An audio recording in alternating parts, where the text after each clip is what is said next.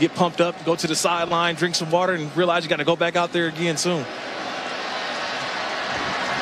Willis hits the edge. He's got first down yardage. Ball is loose at the end of the play.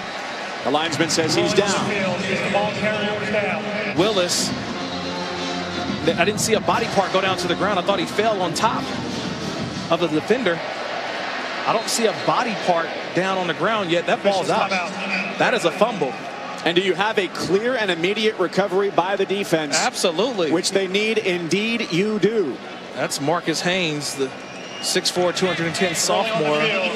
First down. The previous play is under review. That's just in modern day college football. It's not good enough. They've got to be more explosive, find ways to make plays downfield. 2nd and 6. Wolf going to take a shot downfield. He's got Aaron Moore wide open. And Moore is off to the races.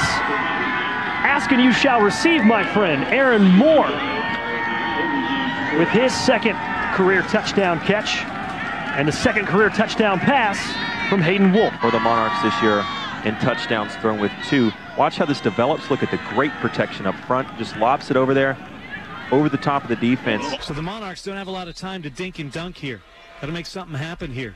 With under 2.5 to play, they're down 11. Smart going for it all. Has a man, pass, caught! 1 yard line. Is that Fitzgerald? Nigel Fitzgerald. Been waiting for him to do that all season long. This guy is 6'5". So you're going to go for 2 here. Got to give it down to. If you make it, you're only a field goal away. But if they get in any sort of rhythm, the way FIU's operating right now, they're going to be in trouble. 3rd down and 2 here. FIU stacks the box. One-on-one matchup on the outside. Going up and bringing it down. Oh, what a play from Nigel Fitzgerald.